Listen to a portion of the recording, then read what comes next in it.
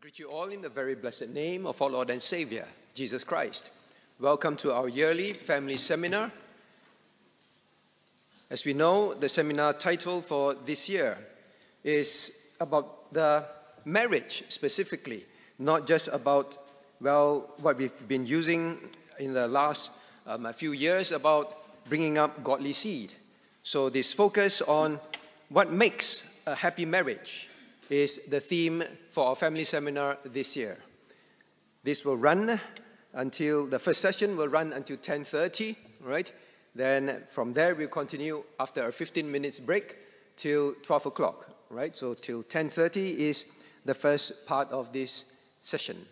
Before we go further, now let us turn our Bibles to Genesis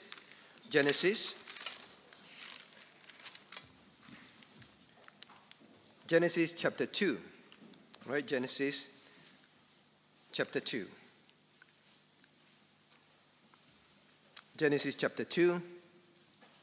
Now let us read from verses 18 to 24. Genesis chapter 2, verses 18 to 24 reading. And the Lord God said, "It is not good that the man should be alone. I will make him an help meet for him.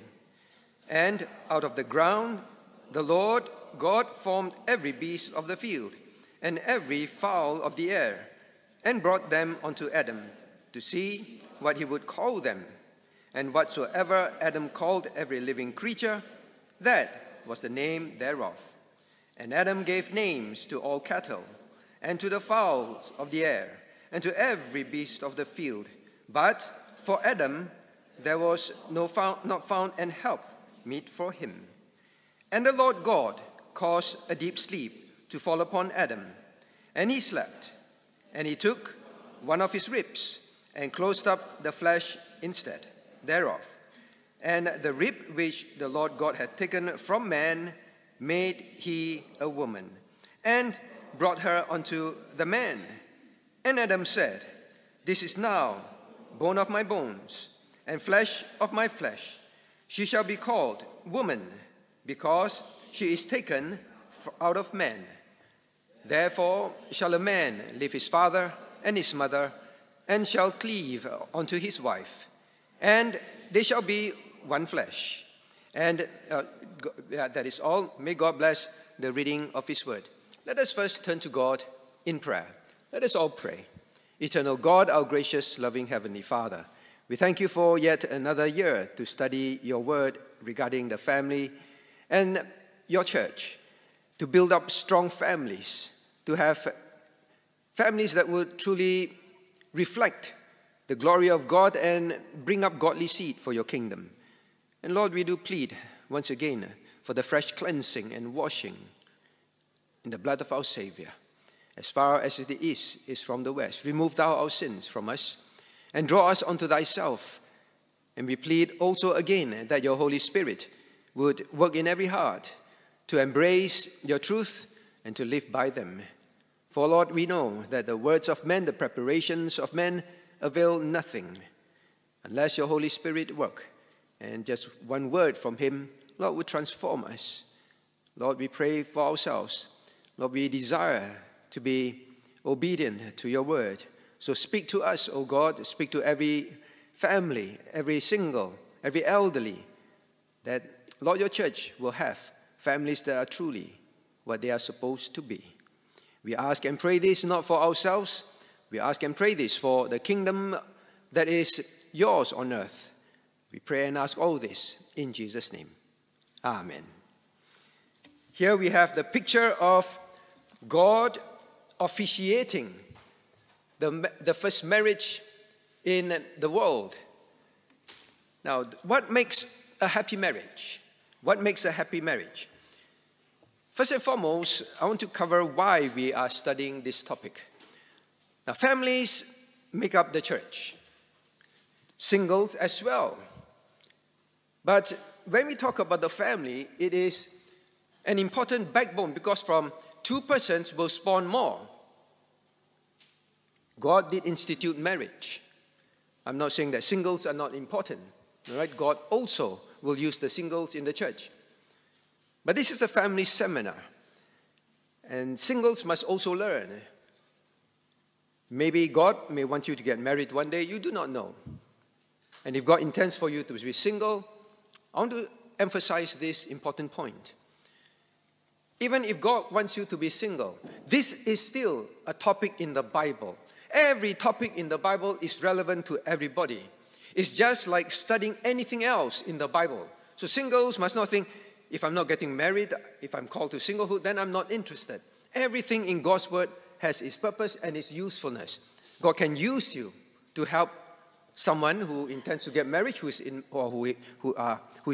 married, or your own relatives. So the next point about why we study this topic is because, well, from families spawn seed. And unless the marriage is strong, it is very difficult to have godly seed. So we must understand what makes a strong family. Now, some married couples had little or no prior premarital counseling before marriage. Then this session is important for you to have a glimpse. This is by no means a premarital counseling session, all right? That's far more in-depth. But I hope this gives you some foundation. And last but not least, those who have gone through premarital counseling. Well, this is an important reminder. A reminder to ask ourselves, now, is my marriage what it's supposed to be? Why is my marriage not as happy as I thought it should be? A reminder. How are we going to go about this session? First, I'll go about defining now a happy marriage, because the seminar is about a happy marriage. What is a happy marriage? What makes a happy marriage? Then from there, I'll cover how to build a happy marriage, right? The building of a happy marriage. Then in closing, maintaining a happy marriage. All right, so what is it? How to build it? If you're in the midst of marriage, well, how to make sure that building is maintained, is truly well run, is happy in the eyes of the Lord. All right, so this is how we'll go forward. So let's begin to ask now, how is your marriage? Really, how is your marriage? Some pictures here to depict. A picture speaks more than 1,000 words, all right? People say, first of all, well, after you're married, is it just pretty much growing apart? People just at home, just going about their own things, doing their own things, right? Having your own life, always on some device. Even when you're together at the table, is it a happy marriage? How is your marriage? And when children comes, how is it like? Is that a picture of how things are at home? Face always upset, always stressed, right? And look at the poor children. I don't know whether you can see, but look at their eyes. The little girl looks so frightened. The little boy looks so sad, right? Between the couple. Is it a happy marriage? They say, I do not know what happened to our marriage. We used to be so close before children, and now it is just like a war zone every day. Is that a happy marriage? How is your marriage? And for those of you who are more senior in age, well, is it like that? You know, always having arguments, unhappiness, disagreements, frustrated with one another. Is marriage supposed to be like that? Is it really sweeter as the years go by? And for the ones in the middle, will you end up like this elderly couple there? Will it be like that? How do I prevent that? How do I maintain my marriage to ensure that it will be a happy marriage? Now, conflict brews after people get married. Struggle to have own needs met. Maybe you can relate to that in your heart. It's just like everything is about the home, the marriage. What about my needs? Then you begin to grow disillusion. I thought marriage was supposed to be a happy thing. Maybe children at home. You look at your parents and you say, if marriage is like that, I don't think I want to get married. It's not what it's supposed to be. I thought marriage was supposed to be happy. Seems to be a delusionment to even to the singles. And then there is the avoidance of issues. Over time, it's just so bad, you just feel it's better not to talk about things, all right? Then you just go about your own way. Better not to talk. At least we have peace. Come to a point where you just feel that just avoid issues. Now, sometimes I wonder, why is it that some elderly couples or even middle-aged people, they begin to sleep in different rooms. They seem to have a different life, but they just live under one roof. That is all. Well, why? Because of resentment in the heart. They come to a point where they just feel that we can't even talk about things anymore. We just live our own lives. The resentment is so strong. There is no desire even to work things out anymore. This is what our marriage is destined to be. That is all. This is how the world themselves also see marriage. Because it's the fact of life. Studies after studies show that while the beginning during courtship, that is the romantic stage. Then when they first got married, there is a period of a honeymoon stage. So sweet, all right? That's called honeymoon, right? So sweet. And then slowly, but very often, surely, and sadly surely, conflict begins. Toxic environment develops, right? That's why it's like the sign of toxic danger. The conflict stage begins, and that seems to be the stage it stays with them, and it goes on and on. So reality before marriage, love, romance. Early into marriage, it begins to fade a bit, but it's still nice. Then eventually heartbreak. Heartbreak because marriage is unhappy. Does it reflect your own marriage? Are you afraid to get married because you see that is what happens to marriage? For believers as well. Now let's begin to ask ourselves, now, what is a happy marriage? What is a happy marriage? Because we can all have our own ideas. What is a happy marriage? We have to go back to scriptures. Unless you subscribe to scriptures and say, this is what a happy marriage is, you are going to struggle, and you will never have a happy marriage. Never. Because you are trying to create your own kind of happiness. Anything that is your own is not going to work. It may be, in the beginning, nice, but eventually it will lead to heartbreak. So what is biblically supposed to be a happy marriage? That must be in your mind. This is a happy marriage.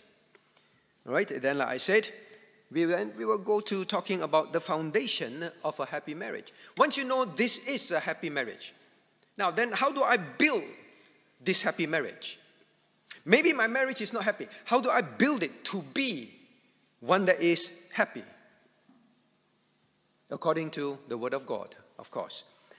Now after that, we have to then realize it doesn't stop there. We know there are conflicts, there are difficulties. It's the reality of life.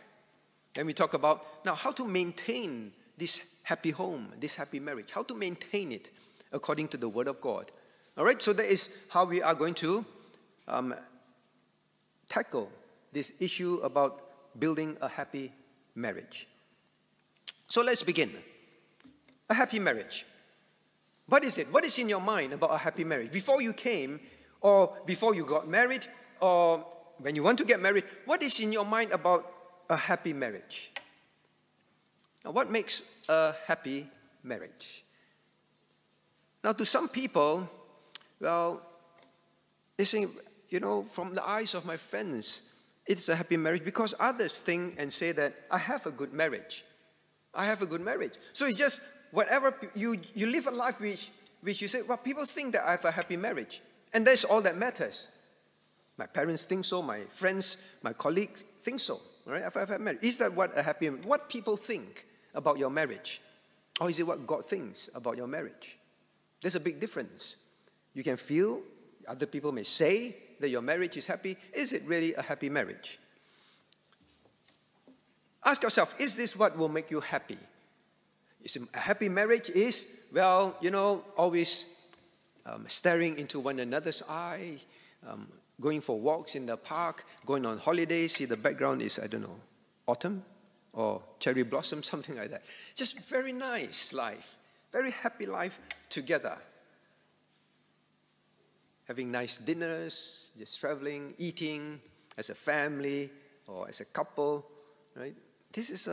Look at this picture. It's the picture of my dream. Or when you are old, you have everything that you need, a good retirement, enjoying life together, just gallivanting, traveling around the world. Is that your picture of a happy marriage? Is this what will make you happy and your marriage happy? Now we have to really ask ourselves, am I putting on a false front? We may outwardly appear happy, even to our church friends, but you know in your heart, as a husband, as a wife, things are not well. But outwardly, that is a happy marriage, and you think doing these things, well, they will make you happy. A false front. Now, some husband and wives think that this is what makes a happy marriage. These are the things that make a happy marriage. The world, right?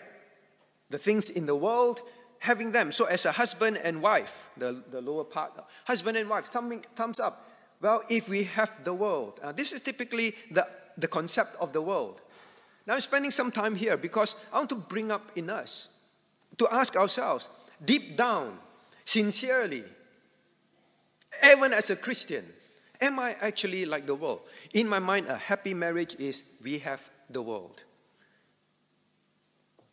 Well, you can come to church, we have all these things, but the reality is all these things are secondary. Having the world, living like the world is what makes a happy marriage. And I hope I will get that today. Or the middle picture. No, Pastor, it's not about the world. But as long as I am happy, this is a happy marriage. I say again, as long as I am happy, this is a happy marriage. It is about me. Look at the picture. Well, if everything is about the wife, well, the wife is a happy marriage. Or sometimes even the husband feels, whatever my wife wants, as long as she has it, well, we are having a happy marriage, or the other way around. This is a happy marriage. Basically about me, what I feel, what I think, what I want. Well, then you have this last idea of a happy marriage. We have the world and God. And I notice I did not say God and the world. I have the world, and also I have the semblance of a Christian life. Coming to church regularly. Do not fool ourselves. We can be very much in church. We can be even serving in church. But the reality inside our heart, the world is still very strong. We want the world. But to ease our conscience, that, well, I should have a proper marriage. We still serve God, we still do things, but in our heart, well, we are like white sepulchres, right?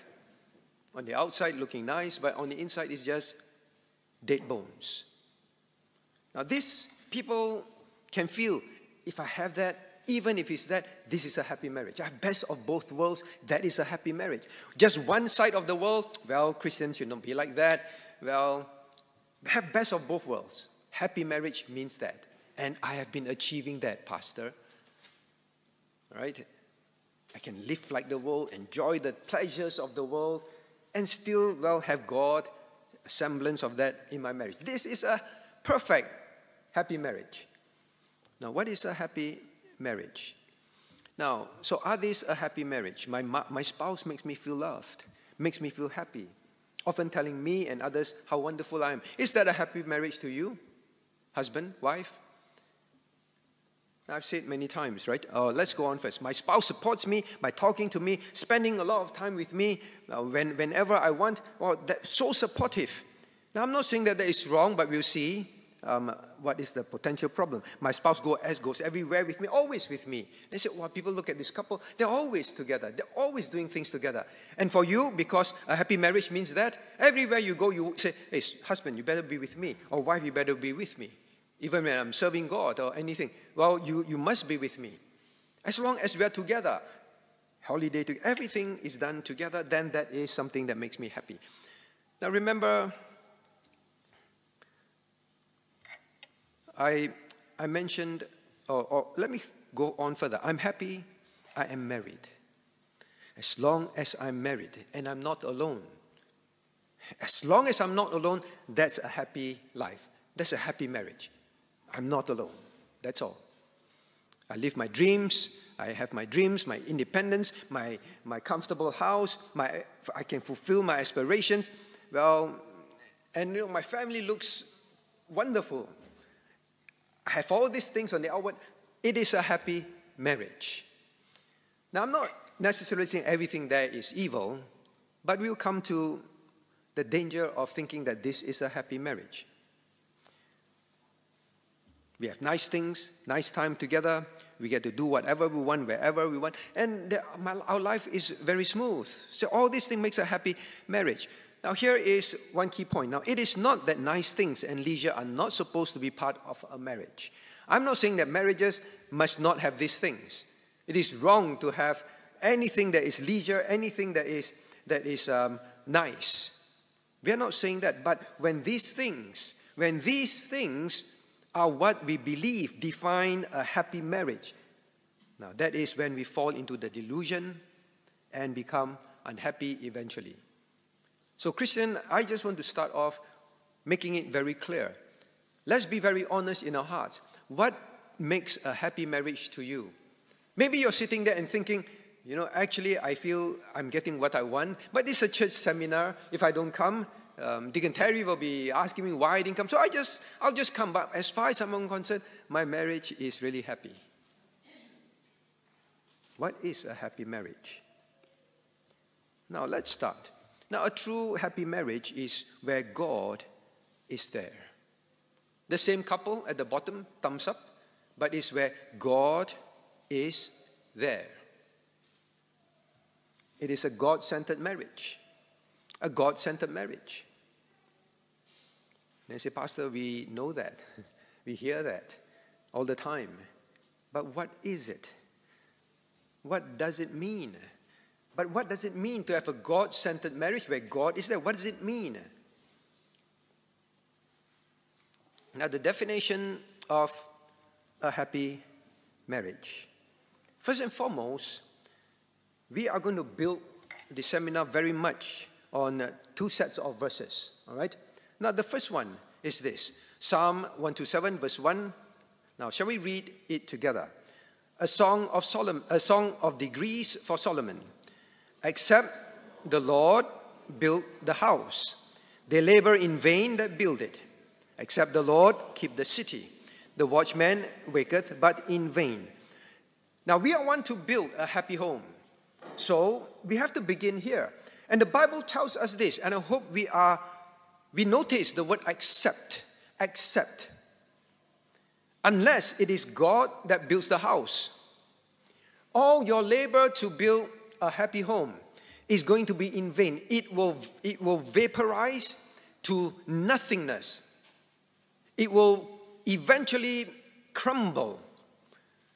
You can feel, you can think that you're happy, but as long as it is not the Lord that is building the house, you build it in vain. What does it mean to say, well, where God is a God-centered marriage? A God-centered marriage is one that you say, Lord, you must be the one who built our house. So it begins with this. You can try to build your house on your own. You can set your own specifications. You can have your own blueprints based on your desire. Just like if you happen to build your own house and say, this is how I want it to be, all these kind of conveniences, this is how I want it to be arranged. Well, everything is about what you design and you build. It is not God that built the house. It is you. It is not really the builder that built the house. It's not really the architect. They are just following your specifications. It's you that is building your own house. So first it must begin with God is the center of the home. Then God is the designer, builder, a designer, architect, and builder. He must be the one. It begins there. Now in Genesis chapter 1, God says, let's turn to Genesis chapter 1 and keep our bookmark there, right? We are going to refer to this a fair bit. Genesis chapter 1, verse 28. Genesis chapter 1, verse 28. Let's read for context, all right? Shall we read for context 27 to 28? 27 to 28 of chapter 1 of Genesis reading. So, God created man in his own image. In the image of God created he him. Male and female created he them. And God blessed them, and God said unto them, Be fruitful and multiply, and replenish the earth and subdue it, and have dominion over the fish of the sea, and over the fowl of the air, and over every living thing that moveth upon the earth. And, well, all right, so here, now we have the situation where God created man and woman, and in verse 28, and he blessed them. Now, this will be talking about the marriage. He blessed them. God brought them together, blessed them in marriage, which is what we read. So the expansion of this, the expansion of what happens between 27 to 28 is really found in chapter 2. All right, chapter 2 that we read from verses 21 to 24. Understand? So God gave an overall summary in chapter 1 and about that he simply created man and woman and he blessed them. But in chapter 2, he describes the marriage, how he formed the marriage, how he created the woman and formed the marriage. Now, but notice that in chapter 1, verse 28, God blessed them. God blessed them. Now, when God blesses somebody, we understand what that means. Now, it means God has good thoughts towards them and will have good actions, spiritually beneficial actions towards them. So when God bless marriage, about this man leaving father and mother, cleave unto his wife and be one flesh, when God bless marriage, it means that God actually gave marriage something that is good, in fact very good, as we'll see. A blessing from God means it's something that God intends it to be wonderful. Marriage is supposed to be wonderful. You say, but it is not wonderful in my marriage, in my parents' marriage. Why so? Why so? Now, what is the design by the designer will answer that question. Why is my marriage not happy? What makes a good marriage? The important thing is to understand the designer's intent. God is the one who designed marriage, not mankind. Please remember that. God created marriage and he designed it. And when God designed marriage, he blessed that marriage. Remember when, look at chapter 1 verse 28, this is before the fall. And God blessed man and, verse 28, and God blessed them. This is before the fall. God blessed marriage. God invented, created, formed marriage, designed it, and he said it is something that is wonderful. Now, what is the intention of God in his design that makes it wonderful? What is it? The Lord God said, it is not good that man should be alone. I will make him an help meet for him. So marriage is meant to be good. And Adam gave names to the cattle and to the fowls of the fish, and so on. But for Adam, there was no found and help meet for him. So God looked at that. I want to create, and I intended to create marriage for Adam. I intend for Adam to get married, all right? Now, and furthermore, God says, whoso findeth a wife, findeth a good thing. So all these things are good and obtain favor of the Lord. Is blessed of the Lord, obtains favor of the Lord. God does promise that every Christian marriage will be good and happy. He does. He does. But please remember this. I have not answered the question, what makes a happy marriage? I just want to build this up to make sure you understand. Now, a good marriage, a happy marriage, now it doesn't mean that just marrying someone will result in a good marriage. God designed marriage to be good. Does it mean that as long as I marry someone, then I just know that everything will be good? It will naturally be good. Well, obviously not. God warns that there are bad marriages. All right, bad marriages. For example, here, all right, a foolish son is the calamity of his father. The contentions of a wife are continual dropping. Now, if you have a wife that is contentious all the time, it's like a constant distress. I have this water pipe outside my bedroom, and whenever it rains, it tuk, tuk, tuk, and at night it somehow amplifies the sound. All right? Every time that comes, I say, yeah, it affects your sleep. You can have a house full of riches and so on, and a prudent wife is from the Lord. All right? So the spouse, a bad spouse rather, will create a bad marriage, an unhappy marriage. It can be the man, all right, being unfaithful to the wife of his youth, his covenant, causes bad marriage. Now, God's will is always good, all right? Just in case the singles still think, it is true, it looks very bad. I really don't want to get married. Just look at my parents' life. God intends for marriage to be good. Marriage can be good, although there are bad marriages, and God knows, and God does mention about them. Now, so it comes to this. Marriage, according to God's design, will be very happy. Now, okay, don't look at this. Look at your Bible instead. Look at Genesis chapter 1. Genesis chapter 1. Now, I want you to take note. All right, Genesis chapter 1, in verse 25. And God made the beasts of the earth after his kind, and the cattle after their kind, and everything that creepeth upon the earth after his kind. And God saw that it was good. All right? At this point, God said it's good. You know, when God says good, it is like, wow, right? It's good. But it did not become very good until God made man and blessed marriage. Now, look at verse 31. And God saw everything that he had made, and behold, it was very good. And the evening and the morning were the sixth day. Now, this very good is after verse 28, and God blessed them. Now, when God formed mankind, before it fell, and when God designed marriage and blessed it, it was then that God says, now creation has something that now I would say is very good. When God says it's very good, it is beyond happy marriage. It's wonderful. It's beyond imagination. So marriage is supposed to be very good. It makes mankind to be able to say now, the creation now is very good, not just good. It is very good. Now, I mentioned earlier on, what makes a marriage a happy marriage, a blessed marriage, all right? The word happy, blessed, a blessed marriage. What will it be? It is going to be dependent on the design.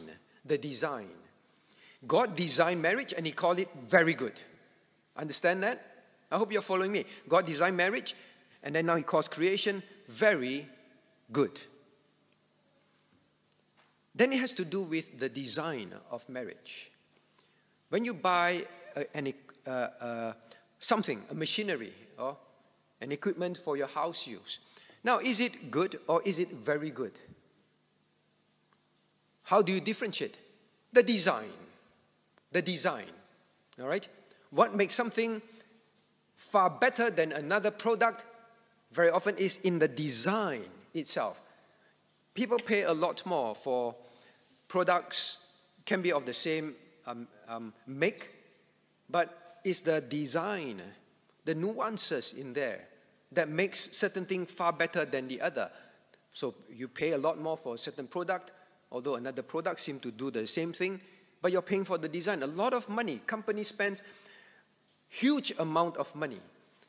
To be successful, they know that R&D, research and design, is one of the most important departments.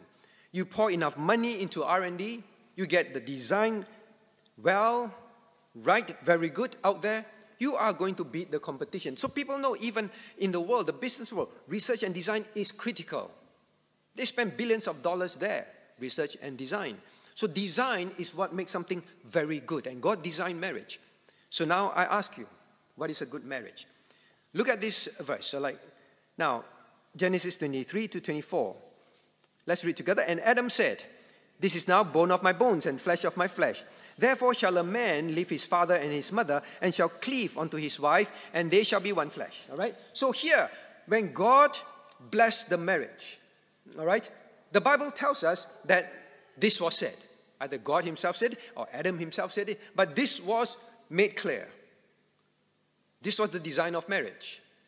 So, now here is where I ask you a question. What do you think is the critical design of marriage? What do you think it is? Kelvin, what is the design that is so critical? One flesh. So fast, very fast. One flesh. One flesh is the design of God in marriage. So when God designed marriage, he intended it to be one flesh. What makes a happy marriage is when it meets this design. What makes a product very good when it's launched out there? Whether it is exactly as designed, then it will work. And it will work perfectly, and it will be very good. The design. So Christian, first and foremost, you have to accept a good marriage is not what the world thinks, it's not what you think, it is the design of God. A one flesh marriage. It begins here. Now, what is God's definition of one flesh? Now the question is, what is one flesh? Is one flesh always being together? This is not a picture of a lonely person, a lonely spouse. Huh? This is wherever the person goes, there's a shadow following, right? So always together. Right? It's not lonely. Wherever you go, the shadow is there, right? So always together. That is one flesh. Right, husband? When I go to the supermarket, why are you at home doing all this? Come with me. We are one flesh. Right? And the husband, when you watch football games, hey wife, come sit with me. We must be one flesh. Right? Or even serving, even if your husband or wife can be doing something, no, we must be together. One flesh. Now we are one flesh. Is that what it is? Is it doing fun things together? All right? Hey, we are really one flesh, I don't like to go on holidays and unless my husband or my wife is with me. Is that one flesh? We often think that's what it is. That looks like a happy marriage. Wow, look at this couple. All right? They're always together. You see one, you see the other. Shadow. Now, what is unity in one flesh? This is what it is.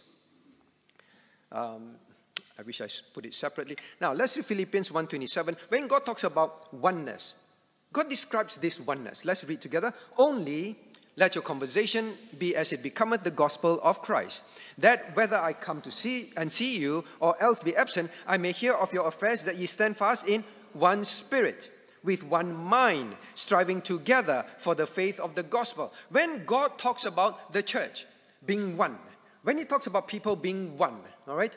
Now, these are brought up, three aspects in oneness. So what is this? When God designs oneness, when God desires oneness, it is one spirit, one mind, striving together for the faith of the gospel. So here, what is one flesh? The definition from the Bible is one spirit. Now it talks about one in purpose. One in purpose. All right? So when it comes to the purpose of everything, we are one on it. We may not be always together, but when it comes to the purpose of our marriage, there is absolutely never a disagreement. One mind talks about one in priorities. We are always one-minded about this. This is always the most important thing. We do not need to argue about this. One in purpose. Now, but remember, there is striving together, not striving against each other. The oneness in what you strive for in your life, the pursuit. And all this must be summarized by the purpose is always about the faith of the gospel. All right? About the Christian, spiritual priorities. So the priorities, the purpose, the priorities, and the pursuit is always to be for the faith of the gospel. It is not this.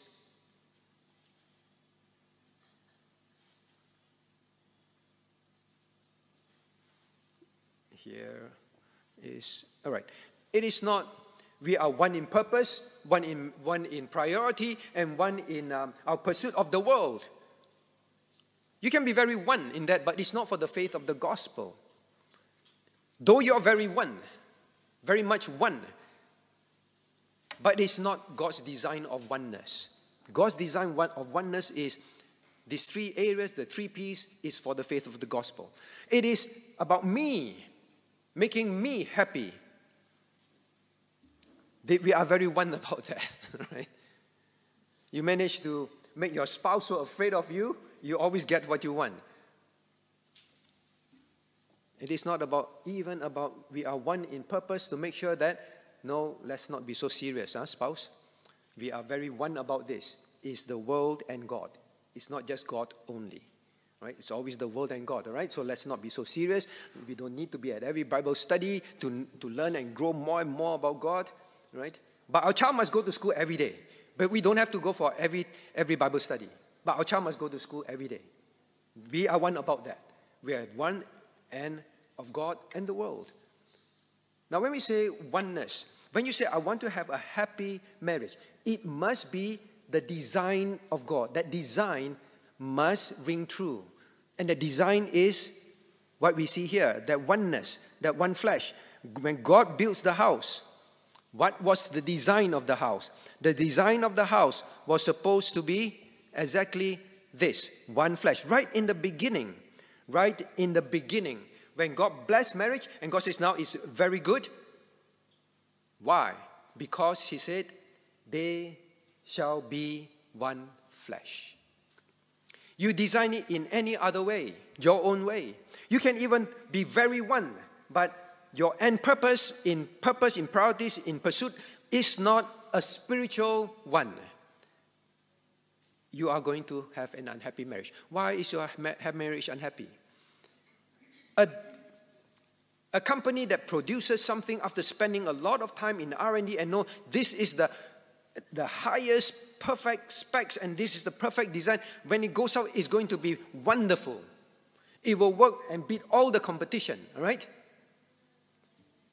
Why would it fail? It will only fail if the engineers involved don't follow the design. You know, I know the designer designed it this way, but you know, we can do it this way, we can make it this way and that way. We can achieve the best of both worlds. It will fail. So the design of one flesh is what makes a happy marriage. Now, then I will summarize it. What is a happy marriage? A happy marriage is one that is one in purpose, priority, and pursuit to fulfill and obey God's will for marriage, God's design for marriage, God's commands in marriage to individual couples. That is the definition in the Bible of what constitutes a happy marriage, the design of God. And what is it? One flesh. And what is one flesh? These things. All right? Oops, sorry. It is not mere outward unity. There must be an inward spiritual union first and foremost. This must be a genuine, sincere thing. We often focus only the externals, all right? Which I'll give examples of soon. Now, so when I summarize, what is a happy marriage? When you come to this seminar, it is a spiritually fulfilled and fulfilling marriage. Spiritually fulfilled. When it comes to purpose, priorities, and pursuit, we are one about that. So the marriage is really spiritually fulfilled. It's very fulfilled. We may not have many things that our colleagues have in terms of time, money, holidays, clothes, cars, whatever it is. We may not have that. But my definition now about a happy marriage is spiritually fulfilled in this one flesh. As long as we are singular in our heart in these three P's, it is a happy marriage. And not only that, it's a fulfilling marriage, a spiritually fulfilling marriage. It is not, well, if I have things, then I will be fulfilled. If I have things, then, well, we are fulfilling a happy marriage. No. It continues. It's fulfilling. It's very fulfilling to your own heart. It's very fulfilling to the heart of your children. Very fulfilling to the heart of your wife. It is not only a spiritually fulfilled marriage where all the desires are aligned, but it's so fulfilling. That is the meaning of a happy marriage. A marriage that is blessed of the Lord. So let me ask you some questions. I know it's a bit small, but I hope you can see. Now, are the following enough to make a happy marriage? Yes, just focus on our commonalities. Well, if I want to marry someone, as long as we focus on our commonalities. We are Christian, well, we love to evangelize, we love holiness, we love fellowshipping with people. We just talk about commonalities. The differences should be just swept under the carpet and don't think about this. Well, you are one. You are one in many things, but you're not one in all things. You're not one flesh. Don't fall into this self-delusion and self-comforting deception of yourself. Just focus on the commonalities. No, one flesh is totally one in all purposes, in all priorities, and in all pursuits. Well, are the following enough? Oh, yes. We agree to what the Bible says about marriage, headship and submission. Oh, we agree that. Just big picture. All right? I believe in submission as a woman. He believes, or the man, I believe that I must be a spiritual leader. That is common. That is enough. Is that enough? Or we agree which church to go to after we get married. Now the verse is this. Let's just agree first. And after we get married, I can still win my spouse over. There is this thing that we say we should never do, evangelistic courtship, right? Get married to an unbeliever, then intend to win them over after marriage. Now, you cannot enter into marriage taking a vow to be one, because that question is asked. You cannot take a vow to be one when in your heart, you basically in your heart say, I'm really not one in spirit with him. All right? The convictions, the purpose, I'm really not one with her. But never mind, just focus on the commonalities and get married. Please know, the design of God is a genuine oneness. Now, I'm speaking to singles, of course, but also to the married. Now, if you look at your marriage and you realize there is not this singular oneness in all these 3 Ps, that is the reason why your marriage is not happy, or it will soon not be happy. Because there will be conflict that will arise in time. Think about this. When you have children, to infant baptize or not to infant baptize. When they grow up, can you, if you have a difference in conviction, can you teach the child otherwise against your own conscience? So please know, the design of one flesh is a genuine oneness. If it is not there, do not get married, because it will fail. You do not want to adopt God's design and you think that you will have a happy marriage. Or for those who are married, you think that, we don't have to be totally one on spiritual things.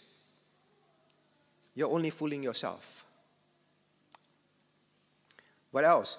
As long as I remain true in my heart to my beliefs and tell the others, I still believe in this. I still believe that, Christians should, the spouse must be a Christian. I always believe in that.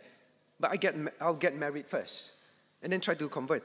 But in my heart, I always believe that Christians should marry Christians. There's no use saying Christians should marry Christians and then you go ahead and do otherwise. And just say, I still believe in something. Christians, you must understand design. Keep going back to design. It's a genuine oneness. You cannot say, I'll get married. In marriage, there's always give and take, right? Big picture, always give and take. So we don't need to be one. But God says, I designed them to be one flesh. You are telling God, there's always give and take. We don't have to be one. If we don't have convictions on the things we differ on, it's okay. We still can have a happy marriage. Then God says in vain. God says in vain about this. Even for a church. Don't talk about a marriage which you live every day, day in and day out together. You make critical decisions that affect your own destiny and your child's destiny. That is so intimately tied to that. Even for a church, God says this is the meaning of oneness. And you think in marriage, you can defy that design. We don't need to be one in convictions.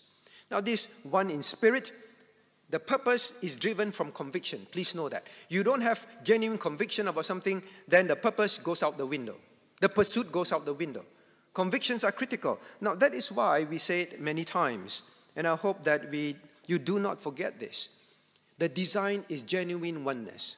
If there is no genuine oneness, the marriage will fail. It's just a matter of time. Like I mentioned about convictions. Can you live against your conscience all your life? When children come, you find that you can't practice your faith. You find that you can't teach your faith to the child.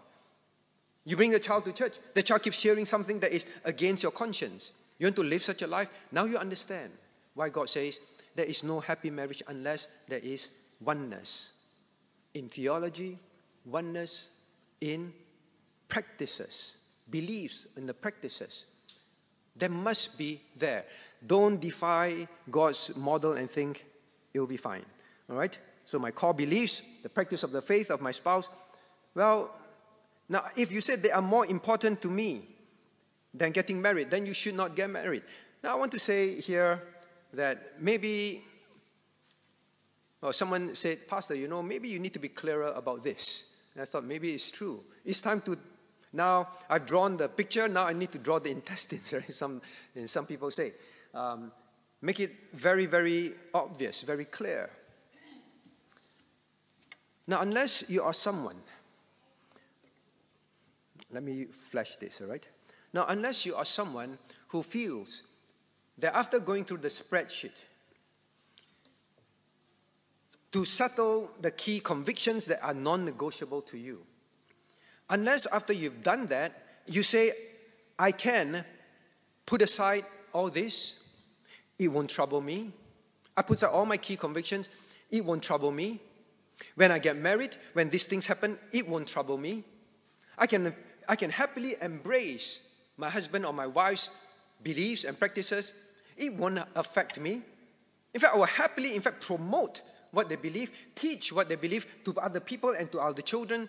And when we evangelize together, I will happily teach these things that, once used to be something that were my key convictions, unless you are someone who is like that in those areas, you cannot fulfill the design because you are really not one with your spouse. Unless you're someone who says, when these things happen, it is fine. Well, to the point where you're ready to even renounce what you believe. If those things you say, even in these key convictions, I can renounce them.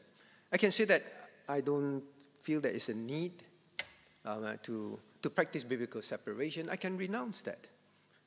I can support this new church that my wife or my husband is in. I can support it.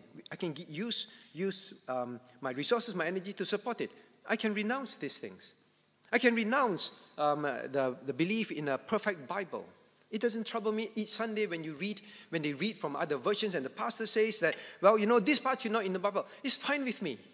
It doesn't trouble me. Then you can be one flesh with your spouse. But if it does, those of you who are getting married, now please make sure that you understand what I'm saying when I say use the spreadsheet, go through the key non-negotiables. I'm not just saying inform the person about the non-negotiable. I'm not saying inform. I'm saying settle. And when I say settle, this is where I draw the intestines.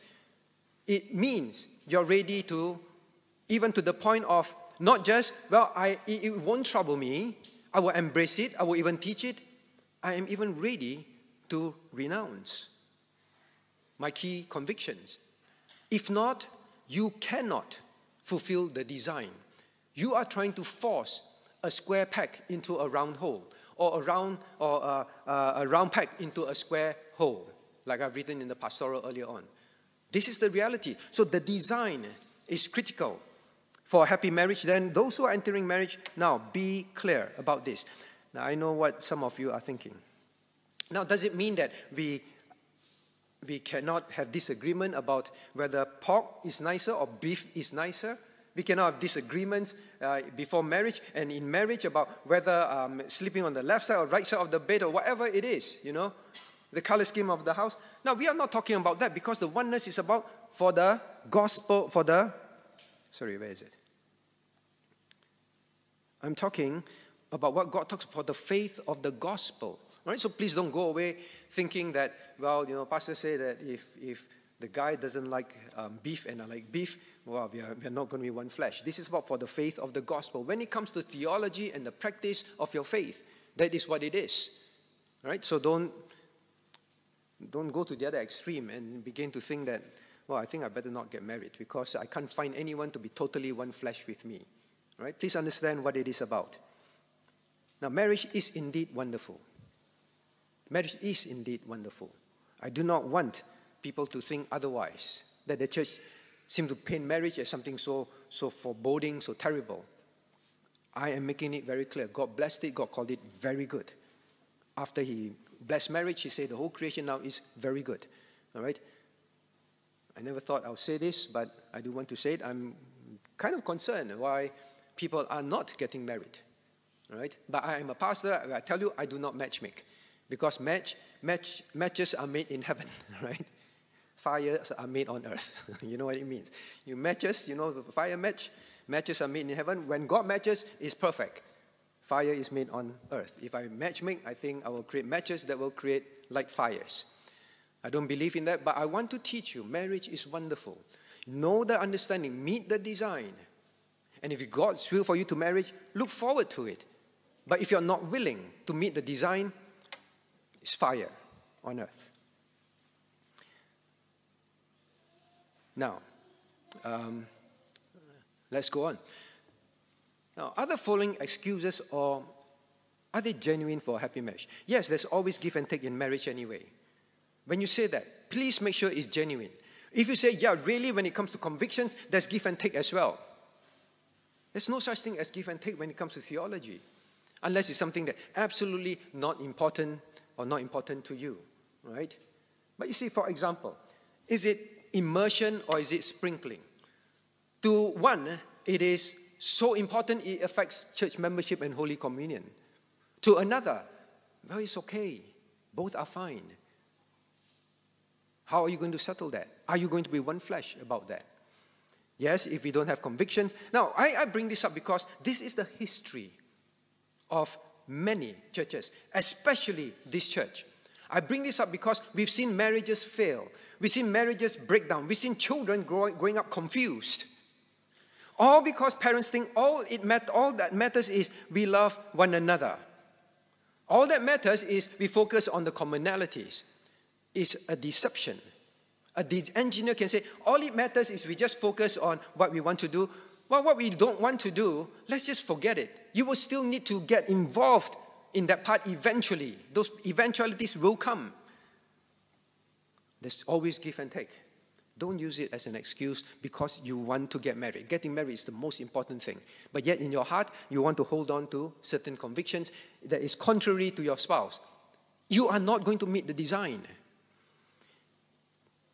And this is, even if you have different convictions, it's okay. We still can form good marriages. Look at so-and-so, look at so-and-so, look at so-and-so. For one that worked, there are hundreds that did not work. Please understand that. There are so many. Until today, I still see them. People that have been in our church, married without sorting out the convictions. And they say, as long as we love each other, things will work out. Till today. Even people from our congregation, when they begin to hear, doctrines, theology that follows, that practices that follow, preach openly on the pulpit, they struggle. One agrees, one like it, the other disagree. Until today, they are still looking for churches. They are still going from one church to another church, not just BPCWA. I know of such couples in other BP churches as well. Why? The most happy thing is to worship together. Even that cannot be so because they did not follow the design, the oneness, genuine oneness.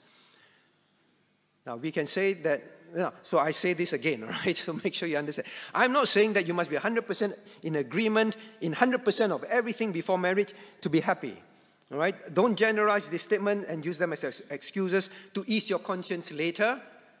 But at the same time, no, I want to say you don't have to be you do not need to be in the agreement as one flesh in areas of your non-negotiable core agreements, right? If you really feel, I really do not really care. If I'm in a BP church, they talk about infant baptism, I'm fine. I will practice it. And if I go to my wife's church and they don't believe in infant baptism and practice that, I am fine too. It really doesn't matter to me. Well, that's different. Okay? And I'm definitely not talking about your everyday thing like color of your bed sheets and all that kind of thing. You must be 100% in agreement. I'm not talking about that. So ultimately, God reminds us, reinforces Amos 3:3. Can two walk together except they be agreed? You know the answer. God is asking a rhetorical question. Even in the New Testament, God emphasizes, wherefore there are no more twain. You are not more two persons with different convictions of faith. When it comes to the gospel, when it comes to the faith of the gospel, you are no longer two persons. God in the New Testament reiterate, wherefore there are no more twain, but one flesh, because that is my design. And that's the only way it's going to work. That's the only way it's going to be happy. Can two persons be agreed, walk together? Well, some say, as long as we love each other, we will be happy. I know better than the God who designed marriage and who re-emphasized it in Amos 3:3. I know better than God. I've seen some marriage work. God is not absolutely right. It's a foolish thing. It's like an engineer who still says, I know better than the designer. I just make this change, right? It will still work out. And then it's a disaster eventually, right? Now, God says it very clearly. And if a house be divided against what? Others? Against itself. That house cannot stand. We see that in many marriages. Do not cite one and say it worked. It's the same as citing someone marrying an unbeliever and it worked. And you say, well, this is the way.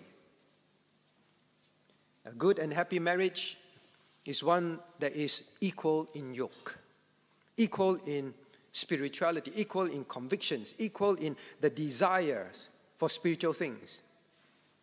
If not, the Bible paints this picture, the unequal yoke.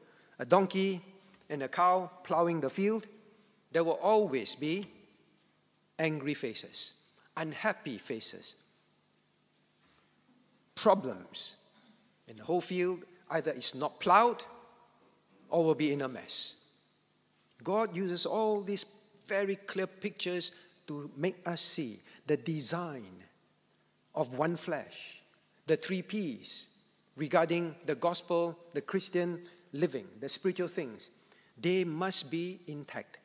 That is the definition. When you have that, that's the definition of a happy marriage, even if you don't have everything else that the world says is needed for a happy marriage. All right? So we must make marriages, we must have a clear definition and understanding of what is a happy marriage. It begins there. The design of one flesh. Now then I come to this. Now marriages are not for ourselves. Marriages are to serve God. When God blessed the marriage. Now turn back to Genesis chapter 1. Genesis chapter 1. Genesis chapter 1.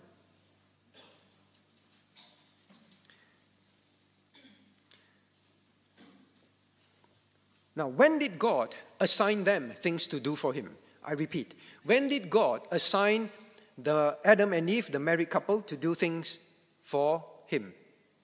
Look at verse 27. Verse 28. And God blessed them. Now, after blessing the marriage, he sends them out to fulfill his will. In verse 28, be fruitful multiply and replenish the earth. When he blessed the marriage, it was a one-flesh marriage. One in the 3 Ps. All right? The purpose, the pursuits, the priorities and the pursuits. There was one in that. And with that, he said, go out and build godly homes. Go out and build godly, be fruitful and multiply. You cannot have a godly home to bring up godly seed that is blessed of God, that is a happy one, unless you really say, I am going to be totally one flesh with my spouse. Then he tells them to serve, right? To do things together. So please know, when God bless it and he says, now go and serve me. Marriage is not for yourselves. Don't think that marriage, I have a happy marriage when what I want, even when I feel that my marriage is spiritual, but you are not useful to God. You are not bringing godly seed, but it looks spiritual enough. You have everything that is nice. Marriage is not for ourselves. The Bible says whether we live unto the Lord. Whether we die unto the Lord. Together. Where you live together as one flesh. Till death do us part. Till you die. Then you die unto the Lord. It's always about God. Marriage is that. Is it shocking to you? Disappointing to you? That marriage is all about God and you both of you must be singular in heart about that? Is it now a disappointment? Did you come to this session hoping to know how to talk better, we speak better to one another, less quarrels at home? Now those are important, but until you get this right, there is no blessed, happy marriage until it meets the design of one flesh. The absolute oneness in purpose, in pursuit, in priorities, regarding spiritual things. Well, maybe I'll give you an example now. When you first get married, you talk on high level. Yeah, we both want to love God. We both want to be holy. But if there was no genuine oneness with respect to the pursuit of God, after you get married, after some time, you want to do family devotion, then your wife feels that it's too long. I say, oh, this is so exciting to talk about this, to talk about God. Or you begin to say, now let us prioritize, all right, the study of God's word. Well, if you take FEB courses, means less time for candlelight dinners, less time for holidays. We'll be very busy. Then when it comes to the pursuing, right, of spiritual growth, we don't need to be that serious. We don't need to go that far. Now you begin to understand why God says this oneness is critical. It's critical. Otherwise, it's an unequal yoke. We would have some case studies, God willing, to see situations like that. Right? So now you understand when God says oneness, please believe me, is the only thing that will work. You experience it in your own life. Are you becoming unhappy now at home because you want to run faster with God, but your spouse doesn't want to? Now, we come to, so that is the key thing, all right? What is a happy marriage? I hope you're clear by now. Now we come to the second part, all right, before the break. Now knowing that the design, having the design is what is defined as a happy marriage. If we are one in this, we have a happy marriage, no matter what the world thinks, no matter what the world sees. This is a biblically happy marriage. Now how to build upon this, how to keep ensuring this becomes stronger and stronger. The foundation. What is the foundation? What do you think it is? How to build a happy marriage? Now I said we build it on this key verse. Except the Lord built the house, they labor in vain that build it. Now it means this. Use God's blueprint for the foundation. First, God's design. God's design of a happy marriage is one flesh. And hope you're clear about one flesh now. And you're honest about it. Now, knowing that, how to make sure that we do have a marriage that is one flesh? Use God's blueprint for the foundation. Now, when the Bible says, except the Lord build the house, they labor in vain. Now, this is not about God is involved with the building with you. God is involved right from the beginning. That is what it means. Right from the beginning, He's the builder that designed the house. That's what it means the Lord built the house. You labor to build it, but He built the house by designing it. Now, not only that, He designs what kind of foundation will make the house truly one flesh. I repeat.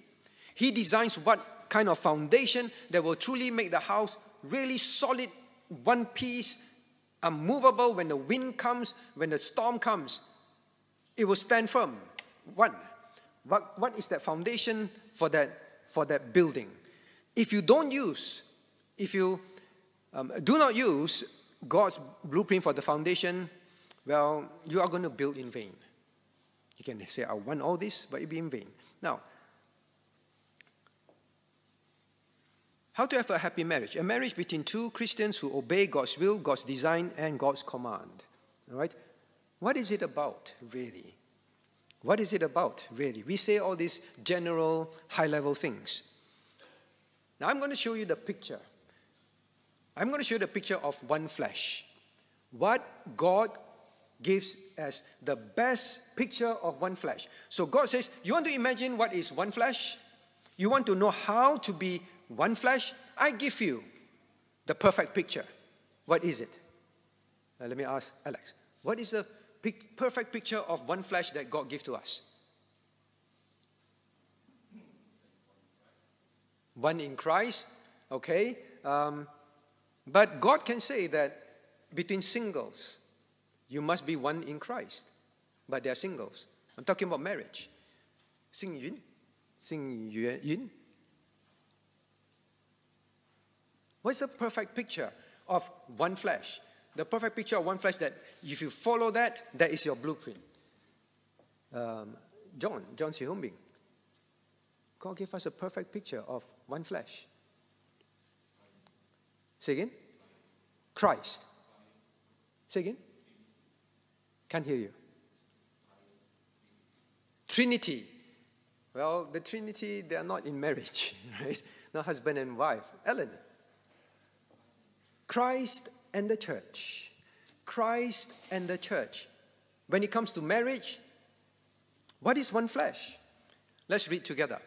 For this cause shall a man leave his father and mother, and shall be joined unto his wife, and they shall be one flesh. This is a great mystery, but I speak concerning Christ and the church. You know, to depict Christ and the church, to depict Christ and his bride, what did the apostle bring up? The marriage words said in Genesis, in the first marriage. When God designed it and said it'll be one flesh. How to teach my church? Paul thinks. And the Holy Spirit gives him this word. Go back to Genesis. When it comes to marriage, well, that is the perfect analogy for marriage. Christ and the church. You want to know how this blueprint look like? This one flesh? How to build, how to follow this blueprint? Follow this example of Christ and the church. You know the design. Now you have the blueprint to start following, to build. The one flesh in marriage reflects the relationship between Christ and the church. The Bible is very clear about that. Even in the Old Testament, for thy maker is thine husband. You see, when it comes to this, it's about Christ and God and man. He describes marriage. The Lord of hosts is his name. Thy Redeemer, the Holy One of Israel, the God of the whole earth, shall he be called. The maker is your husband. Right? There's always this relationship between God and his people, in other words, his church, depicting to marriage what it should be. The foundation of a happy marriage then is this, where each fulfills their role. Why do I say that? Therefore, let's read Ephesians 5:24-25 together, reading. Therefore, as the church is subject unto Christ, so let the wives be to their own husbands in everything. Husbands, love your wives, even as Christ also loved the church and gave himself for it. Now, you see the picture? The church is subject unto Christ. Then let the wives be that. That's the blueprint to achieve oneness. For the husbands, your blueprint is this. Love your wives, even as Christ also loved the church. It's always about Christ and the church. Say you don't know how? Look there. Christ and the church. When it comes to submission, Christ and the church. When it comes to husbands, Christ and the church. And what is that blueprint telling us? Where each fulfill their roles. The blueprint for a happy marriage is where there is headship and submission. Where there is headship and submission, that is that building, a structure, foundation, in order to meet this one flesh. Simple reason. Maybe I ask you why. Why do you think it must be like that? Ichung, why must there be headship and submission for one flesh to be true? Of course. Otherwise, there will be conflict. One flesh means you do not have conflict when it comes to purpose, pursuit, and priorities when it comes to spiritual things. But the moment there is no headship, let's say, when it comes to spiritual pursuits, priorities, and purposes, someone will lead and the other person will say, yes, I will follow. Otherwise, it will be conflict all the time. This is the blueprint. God did not make headship and submission because he thought that man is spiritually superior than woman. God knows that for this design to work, this is how it must function. Otherwise, the gears will mash. All right? It will be, there will be chaos. This is for the design to work. That is all. So, Christian, I know you think. So I want to re-emphasize. All right? God's blueprint for a happy marriage is fulfilling the model by fulfilling your role. By fulfilling your role. I've mentioned this quite a few times, and now you know the secret to answer that question. When you say, I want to marry someone, I say, why do you want to marry this person? If a lot of the answers is about, because this person makes me happy, because this person makes me feel loved, because this person fulfills my needs, then you are not going to follow the blueprint because it's all about you. It's about fulfilling your needs, not you fulfilling your roles. Now, until you are clear in your heart, because I want to fulfill my role to this person in marriage, because that is how the blueprint of one flesh begins. I want to fulfill my role to the other person. That is the right answer to why you want to get married. Now, if you're planning to get married, you want to get married, or you are in marriage, if you're planning to get married and say, because I need to get married. Is I need to get married?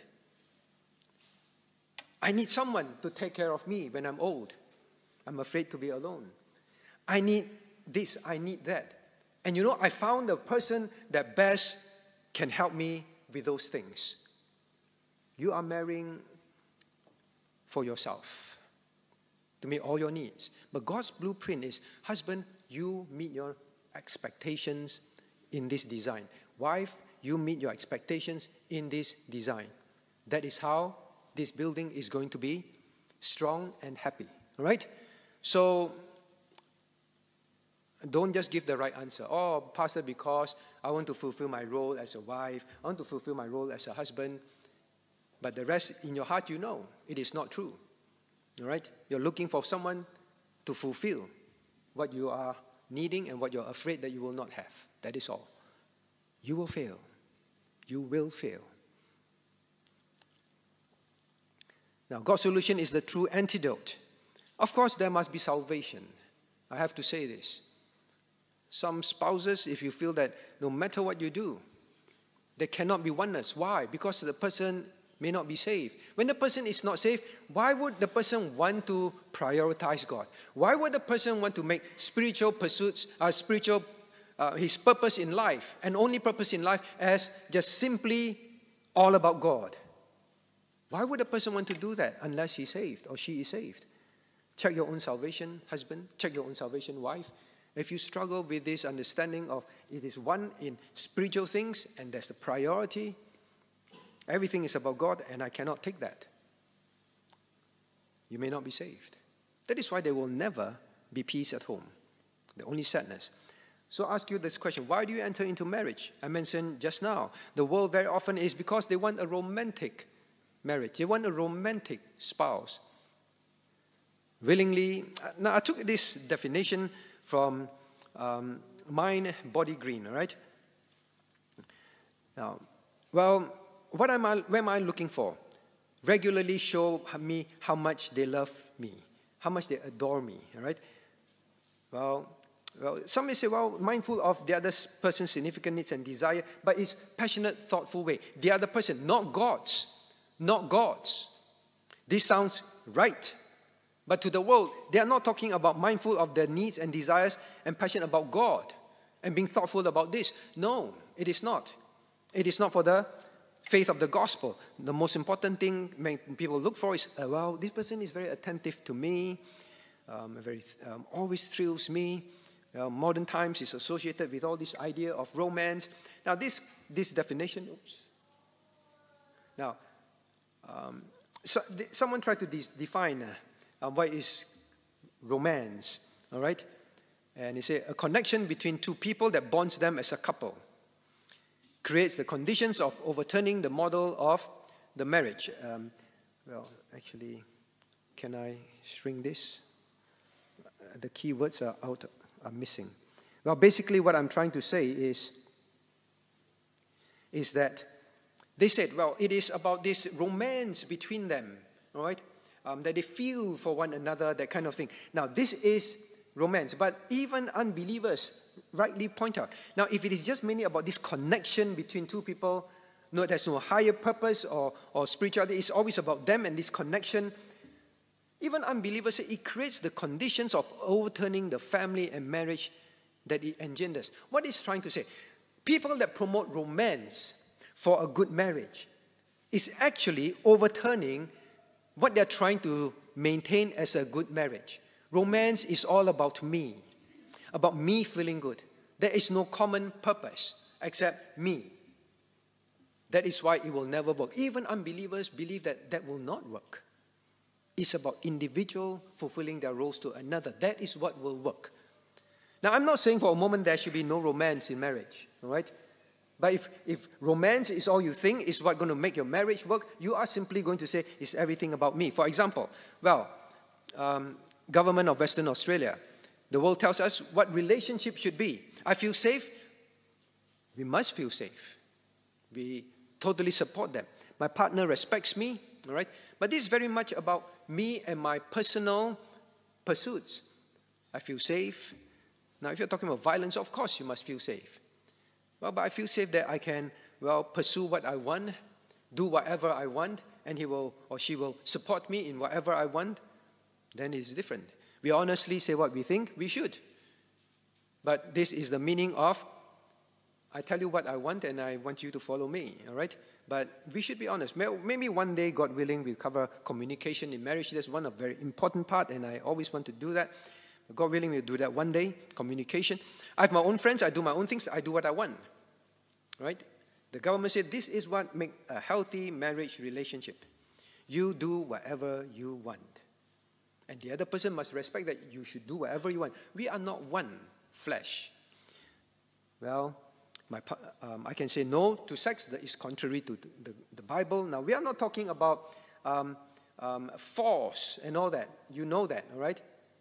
But the Bible says we should not withhold our body from one another, all right? Except it be for some spiritual reason for a short time. But if we say, rape in marriage, of course we say it is wrong. My partner and I decide things together. You said, isn't that good? Yes, it's together. Usually the emphasis means we are equal. There's no such thing as headship and submission. This is how the world thinks. The model, the blueprint in many areas are very contrary. Right? Maybe you imbibe some of those. Now, each person has their own opportunity, their own self. Both are independent, have self-esteem. Now, this is taken from How to Build Enduring Relationship, right? By some writers writing about how to have a good marriage. You must have your own opportunity, your own career goals, you're independent, your own high self-esteem.